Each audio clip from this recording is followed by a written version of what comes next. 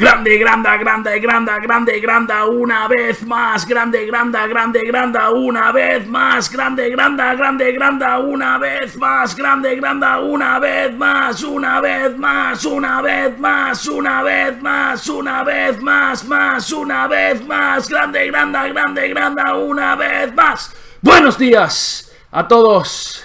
Me encuentro en Cancún, son las 6 de la mañana. Estaba dispuesto a irme de excursión a las pirámides del Chichén Itzá y a los cenotes, pero de nuevo el grande de grandes, el jugador peruano Julio Granda, la leyenda viva del ajedrez, ha vuelto a realizar una hazaña terrible. En esta ocasión se ha cargado a Anish Giri, jugador del top 10 mundial en la Bundesliga, en una partida que os va a recordar al estilo del viejo Petrosian, con un sacrificio de calidad espectacular. Como digo, hecha del top 10 a Anish Giri. No es la primera vez que le da un disgusto a este jugador, ya que hace unos años ya en la Copa del Mundo logró eliminarlo.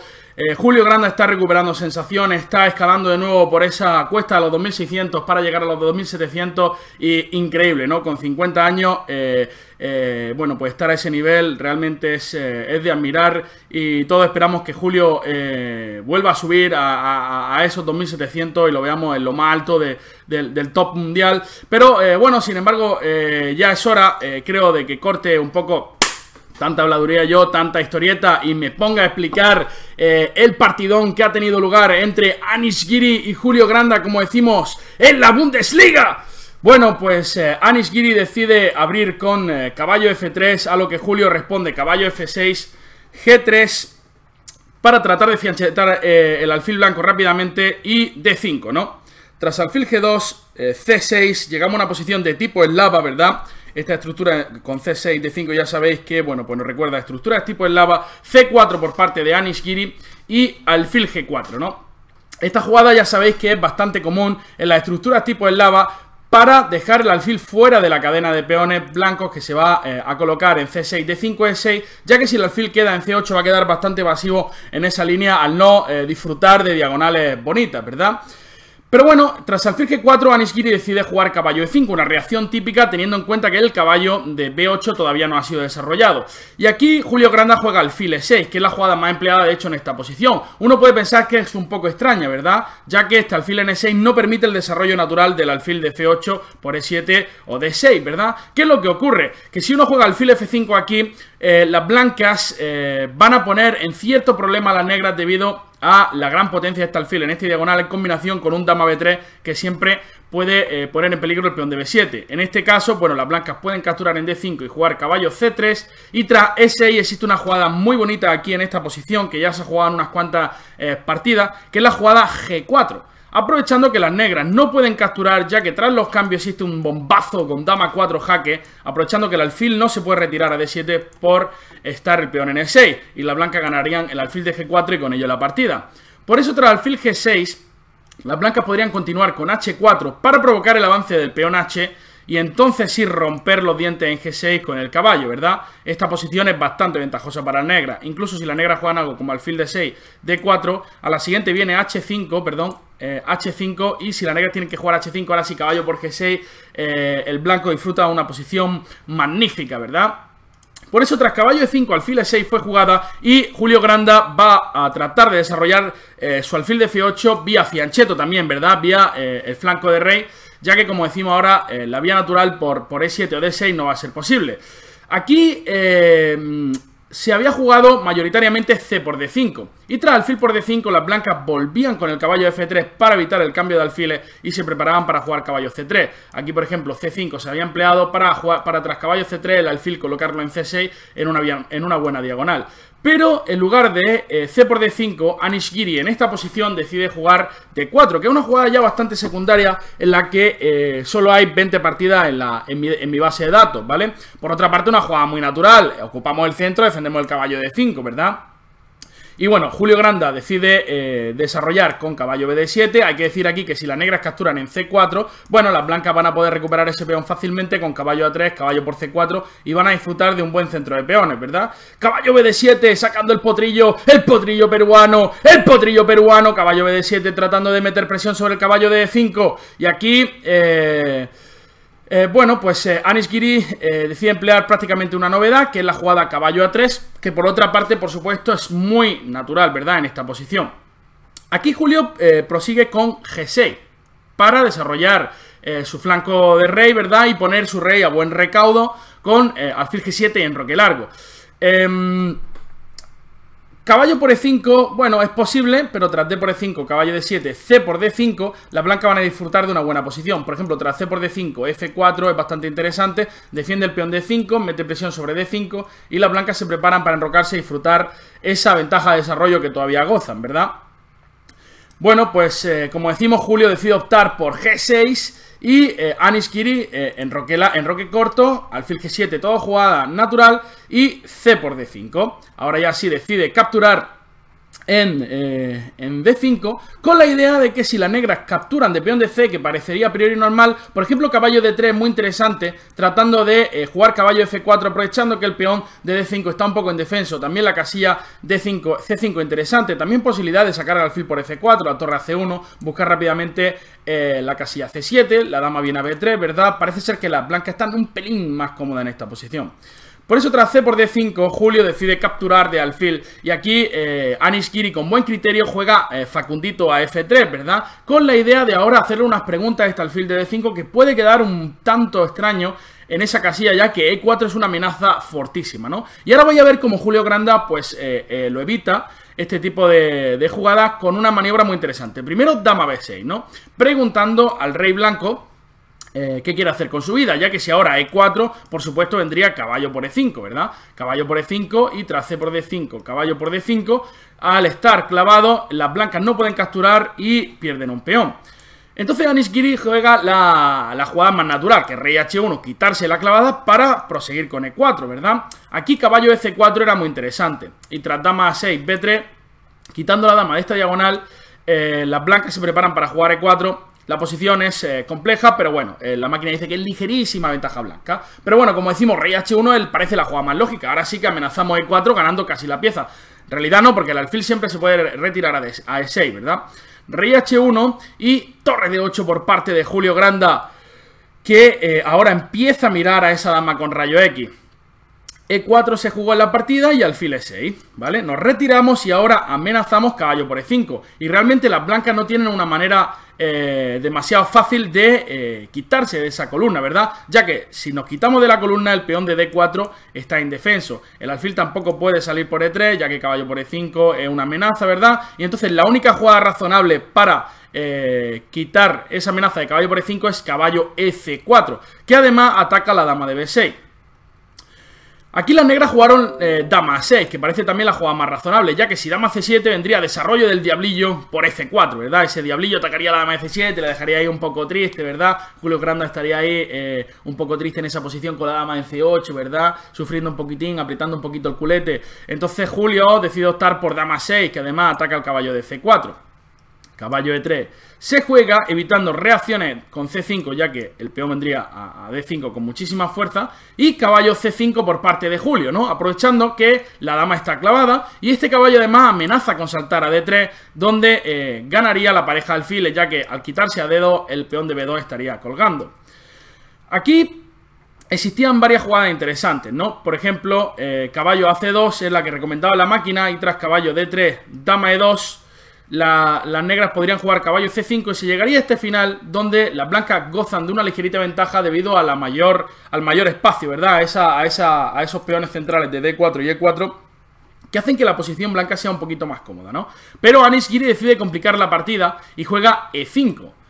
E5 que por una parte cede la casilla de 5, pero por otra parte gana un poquito más de espacio y las blancas se preparan para, por ejemplo, un posible ataque con Facundo, un ataque suicida con Facundo a lo kamikaze, a por la yugular del peruano, ¿verdad? Caballo de 5, D por C5 no es posible por caballo por E3, por tanto caballo por D5, las negras están forzadas a capturar de torre, ya que si no D por C5 sería una realidad, torre por D5 y F4, ¿no? Y aquí es donde el Julio Granda, el jugador peruano, nuestro ídolo de masa, ya sabéis que hemos tenido la suerte de que aparezca de comentarista en la Olimpiada junto a nosotros en Chess 24, aquí decide realizar una jugada magnífica, ¿no? Aquí la máquina recomienda torre de 8, la natural, y dice que las negras tienen buena posición complejísima, ¿verdad? Tras caballo C2, por ejemplo, H5, para ganar un poquito las casillas blancas, pero Julio decide sacrificar la calidad aquí jugando caballo D3, ¿no? ¿Qué jugada más bonita? Ahora, tras alfil por D5, alfil por D5, estamos en una posición al más estilo Petrosian. Si recordáis los clásicos, bueno, Petrosian era el experto del sacrificio de calidades, y esta partida se podría resumir como azote en el culete a Anish Giri a través de las casillas blancas con sacrificio de calidad al estilo Petrosian, ¿no? Rey G1. Vais a ver ahora cómo la partida se vuelve un completo caos y empiezan a aparecer millones de ideas tácticas en esta posición. Julio Granda se decide enrocar en corto. ¿Cuál es el problema aquí para las blancas? Que no es fácil echar a ese caballo de D3. Uno podría pensar, oye, Pepe, ¿qué pasa? Torre C3 no se puede. El diablillo de D5, ese diablillo además es más fuerte que un bocadillo de wasabi, ¿verdad? Ese diablillo de D5 es un semidios venido del paraíso para dar futuro por las casillas, para dar placer por las casillas blancas. Ese diablillo de D5 es un donante de amor y placer por las casillas blancas. Pues además, la jugada dama E2, la jugada dama E2, que parecería normal, ¿no? Para cambiar piezas, depilación láser Pepe Cuenca a domicilio. Aquí la depilación láser Pepe Cuenca a domicilio recibe un bombazo, recibe un zarpazo, recibe un lomazo, recibe un papapá. ¿Cómo es el papapá en esta posición? Aquí viene un bombazo, caballo por F4 durísima. ¿Qué es lo que ocurre? Si dama por A6 viene caballo H3, mate con tomate y aguacate.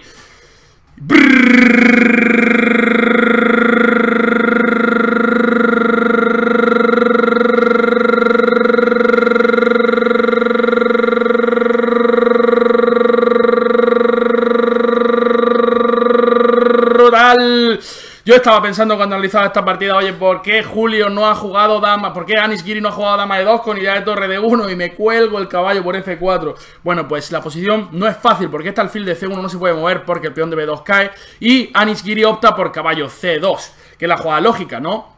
Ahora reciclamos al caballo defendiendo en D4. Julio juega torre de 8. Se prepara para abrir la columna D en ciertas posiciones, ya que la dama, como decimos, no tiene una casilla fácil, ¿no? La casilla de 2 no es posible por el tema táctico de caballo por F4, perdón. Entonces, Giri juega B3, ¿no? La máquina sigue diciendo que esto es ligera ventaja blanca, pero existe una compensación tremenda para Julio Granda. F5 por parte de Julio, aumentando el control de las casillas blancas, se prepara ese F5 para una posible incursión del alfil en E4, ¿verdad? Con lo que la presión aumentaría sobre el peón de D4 con esa torre, ¿verdad? Ese alfil en E4 ahora queda defendido por el peón de F5. Y bueno, hay que decir que la máquina decía también caballo por C1 era muy interesante. Si torre por C1, el peón de A2 está colgando. Y si dama por C1, dama de 3, incursión en campo enemigo, ¿verdad? Con idea de dama de 4 empezar a tocar las pelotillas de Anish Giri, ¿no? Aquí la máquina recomienda caballo E3, dama por D4, torre D1 y dama B6. Y como podéis imaginar, esta posición, la máquina dice igualdad, pero es bastante más fácil de jugar, yo creo, con las piezas negras, ya que, bueno, fijaros que este rey tiene más entradas que el Divis, ¿no? Así que, bueno. Por tanto, tras B3, F5, Anish Giri juega alfil A3 atacando el peón de E7. Era una manera profiláctica de defender el peón de E7 magnífica por parte de Julio Granda. Aquí no juega rey F7 ni E6. E6 es un error bastante grave. Sin embargo, aquí Julio realiza la magnífica jugada alfil E4. Excelente profilaxis por parte del peruano. ¿Qué es lo que ocurre si alfil por E7? ¿Ves quién ha visto la jugada? Aquí existe un bombazo por parte de las negras. Es torre por D4. ¡Bum! ¡Bum! Quitándole los pelillos de la barba, los pocos pelillos de la barba que tiene Anish Giri. Aquí, fijaros que si caballo por D4 viene dama B6, bombazo. Entre el alfil, el caballo y la dama van a asesinar al rey blanco, ¿verdad? Ya que dama por D4 es imparable. La única jugada para sobrevivir aquí es torre F2, dama por D4. Y tras dama F1 existe la simple caballo por F2, aprovechando que la torre de A1 está indefensa. Por tanto, tras alfil E4, el peón de E7 es intocable, dama E2 por parte de Anish Giri y aquí viene C5 por parte de Julio Granda, abriendo la columna D. Vaya clase magistral nos está dando el peruano. Aquí la máquina recomendaba dama C3, una jugada complicada de realizar, C por D4, dama C7, torre 8, dama D7, rey F8 y dama por D4. Y bueno, aquí de nuevo la máquina vuelve a decir ligera ventaja blanca, pero la posición es muy compleja. D por C5 se jugó. Y aquí Julio Granda decide jugar G5, otra jugada magnífica, que amenaza caballo por F4, ¿verdad? Ahora sí que se amenaza caballo por F4, bueno, en esta posición no, pero sobre todo se amenaza, bueno, en ciertas posiciones, por ejemplo, torre D5, jugar caballo por E5, ¿verdad? Y también abrir la columna G, ¿verdad? Tras G por F4, rey H8, otra pieza se puede incorporar al ataque. Sobre todo es que este rey no tiene una casilla fácil, ¿verdad? Anish Giri decide capturar en G5 y aquí Julio Granda realiza la jugada más natural, que es alfil por E5. Existía una jugada muy fuerte aquí para las negras, que es la idea torre D5 con idea de caballo por E5, ¿vale? Con idea de caballo por E5 y saltar en F3 en ciertas posiciones. Sin embargo, bueno, alfil por E5 también es natural, atacando la torre de A1 y torre a D1. Y aquí, de nuevo, este torre de 5 era muy fuerte por parte de Julio. Vaya a ver que Julio juega de la manera más natural, como vamos a ver después. Por ejemplo, aquí, como digo, se puede amenazar caballo F4 en ciertas posiciones. Por ejemplo, si dama E3, dama G6, este pase de la dama súper interesante. Fijaros que, por ejemplo, si las blancas deciden jugar algo tranquilo como B4, aquí existen ya bombazos del tipo alfil por G3. La idea, ¿cuál es? Si H por G3 viene dama H5, ganando la partida, porque hay entrada en H1 imparable. Y si dama por G3 viene, como siempre, a resolvernos los problemas. ¿Quién resuelve los problemas? ¿Nuestra novia? No. ¿Nuestra madre? Bueno, sí, a veces. ¿Nuestros amigos? No. Pero Facundo siempre viene a resolver esos problemas, ya que ahora viene torre por G5 con mate imparable o con ganancia de dama imparable, ¿no? Fijaros qué remate más espectacular aquí encuentra los módulos de análisis, ¿no? Pero, sobre todo, dama G6 juega Julio. El pase de la dama muy interesante. Fijaros que Julio juega de una manera muy humana y muy interesante. Vaya, dama E3, ahora se quita de la clavada Anish Giri y Julio decide optar por H6, aprovechando que cualquier apertura de la columna G, bueno, pues le va a dar la opción extra negra de jugar F4, ¿verdad?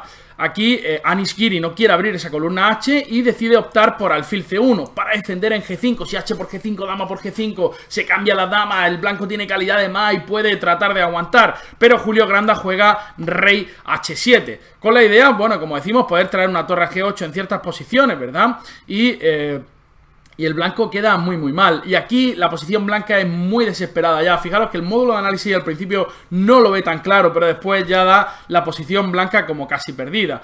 Aquí Anish juega H4, que parece una jugada muy lógica, ¿no? Aquí tratando de defender el peón de G5, sostener ese peón para que no se abra la columna G. Pero sin embargo aquí H por G5 de Julio Granda, una jugada excepcional. Dama por G5 y ahora no dama por G5 sino torre G8. Fijaros qué jugada más interesante. Se amenaza, ¿qué se amenaza? Se amenaza la jugada dama F7 para entrar en G3 con la torre, lo que sería decisivo completamente. Digamos, si dama por G6, torre por G6, no hay manera de defender el peón de G3 y una vez entremos con el peón, con la torre a G3, la posición es completamente desesperada para las blancas, ¿verdad? Por eso Anish a lo desesperado juega torre por D3, alfil por D3, torre 1, atacando el alfil de 5 y ahora el toque final de Julio Granda, like a ser alfil F6, ¿no? Por supuesto, la blanca es tan forzada a comer en G6, ya que si no esta dama va a entrar en G3 igualmente. Dama por G6, torre por G6 y las blancas no están a tiempo de defender en G3 debido a que el caballo de C2 está tocado. Alfil F4 no es posible por alfil C2, caballo B4 se jugó, alfil E4 y ahora de nuevo no es fácil defender el peón de G3 con alfil F4, ya que existe la simple y sutil alfil C3, ¿verdad? Por eso en la partida se jugó torre 2 y, por ejemplo, tras A5 como se dio en la partida, las blancas jugaron H5, torre por G3, perdonadme, a ver, A5, H5, torre por G3, rey H2 y ahora el remate final. ¿Cuál es, gente? ¿Cuál es la jugada? ¿Cuál es la jugada de Julio Granda? ¿Cómo revienta Julio Granda? ¿Cómo revienta Julio Granda aquí a Anish Giri? ¡Bum!